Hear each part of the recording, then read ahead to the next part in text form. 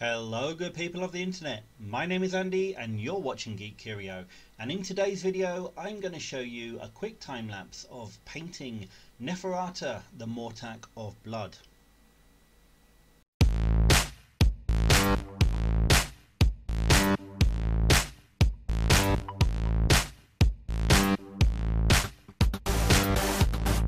Hello there and welcome back. So over the past couple of weeks I've been working through some of my pile of shame, mostly with this Battleforge set that you see over here in the corner.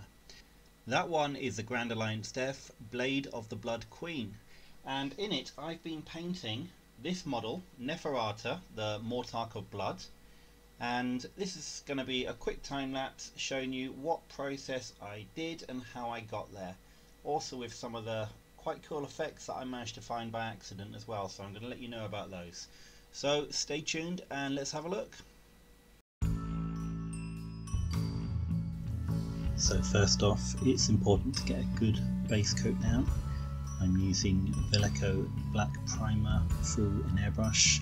I also use a little bit of airbrush thinner and flow improver to make this job a lot easier. Next up, I cover the entire model with Veleco Glossy Black, and this is to prepare it for the next stage where I'm going to be using some of the Green Stuff World's colour shift paints.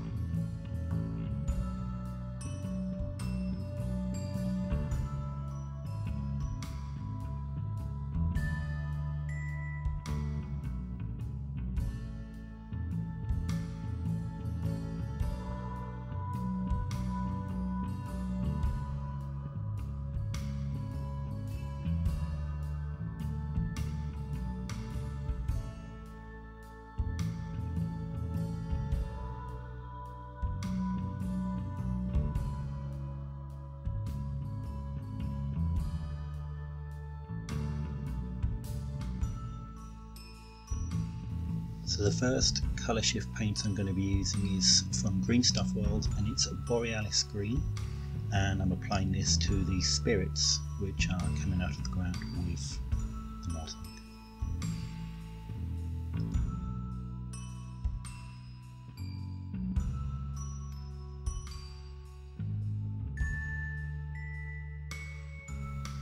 Next up is Dark Blue, which is probably one of my favourite of the colour shifts.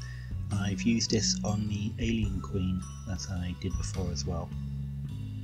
Now you can actually run these through an airbrush quite well, however I wanted to have a good deal of control when I was applying it on this particular model.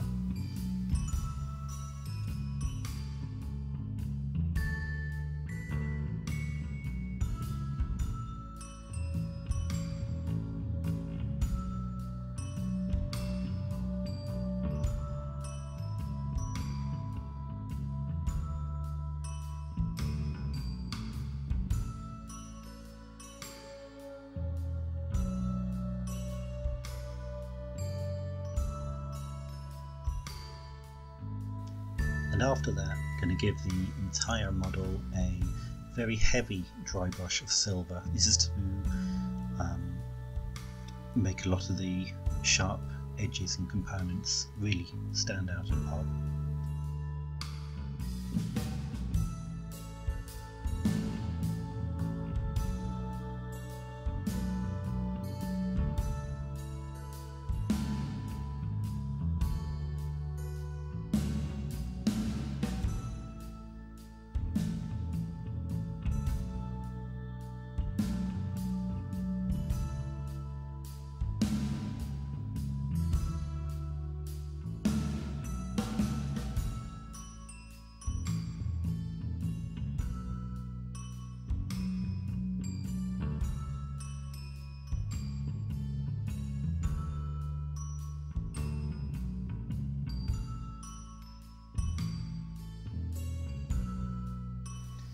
Next up, I start preparing some of the areas by painting them with Wraithbone. Now this is a contrast underpaint, and I'm going to be going over the top using some contrast paints next.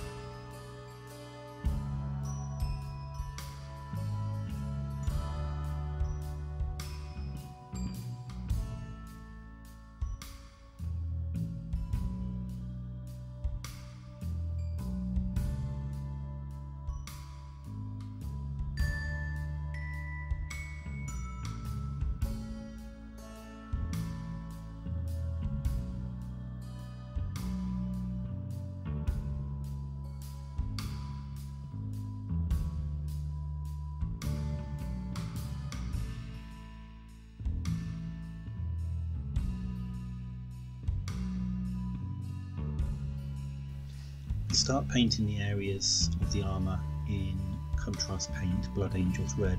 Now, I'm still pretty much on the fence with contrast paints, but I do feel that they do have their uses. It is worthwhile putting a couple of coats on till you get the effect that you desire, but you can always find a spare base that you can always practice on as well.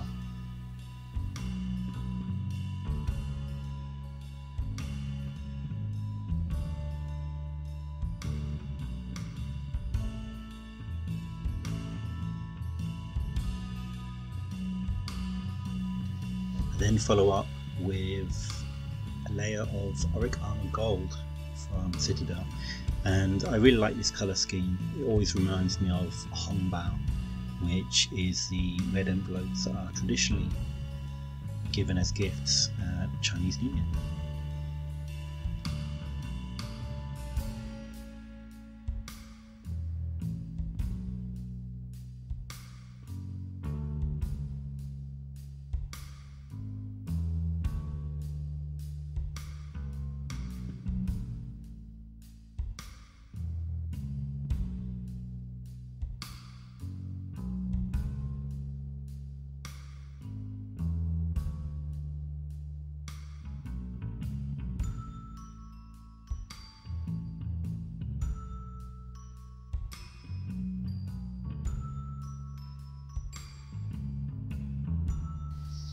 At this point I wasn't really sure what I wanted to do with the dress that Neferata is wearing, and this actually came about as a bit of an accident. I decided to put a few drops of contrast red into the silver that I still had in my airbrush, and I think the effect looked really good. Doesn't come up very well on camera, but it looks like a satin dress now. I also used some dark paint going back to the Villeco primer to give it a kind of low light as well, so there was some shadows in there.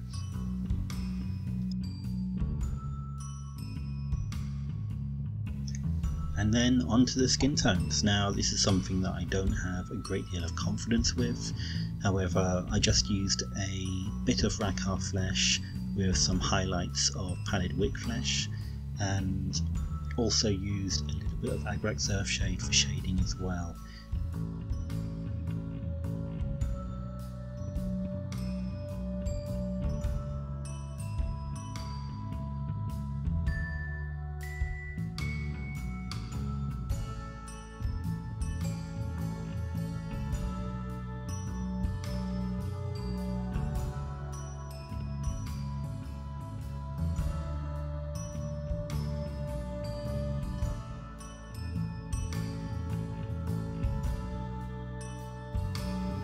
Next up is blocking in all the other colours that I'm going to be doing on Neferata herself.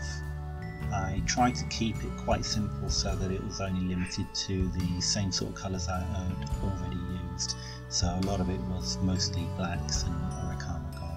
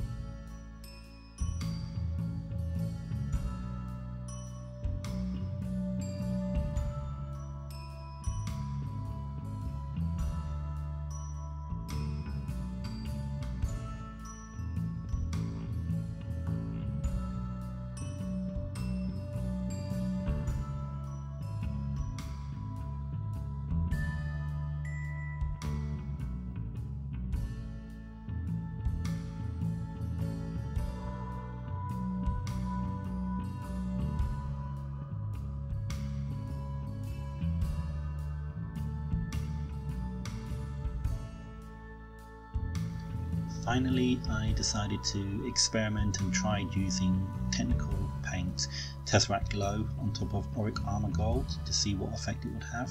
I wanted the staff to look menacing and magical, and I think it turned out quite well. A bit odd, but well. And after that, it was just a simple case of fitting the model to their mold. And all done. And there you have it. So I'm quite pleased with how it turned out. I did finish the model off by basing it with some sand, which I picked up while I was on holiday in Cuba, and also my own little addition where I put a rim around the base of Screamer Pink. And that's Neferata done. So I'm really happy with how she turned out. I've still got a few more bits and pieces to do in my Battleforge set that I need to work on, and unfortunately it's the skeletons, and I'm not a big fan of the skeletons, but we shall see. I'll probably be putting them together this week. So as always, thank you ever so much for making this far. If you have enjoyed the video, please don't forget to hit the thumbs up button, and if you aren't subscribed already, why not subscribe so you can check out all the other videos I'll be doing in the future too. So that's all from me. Stay safe and take care.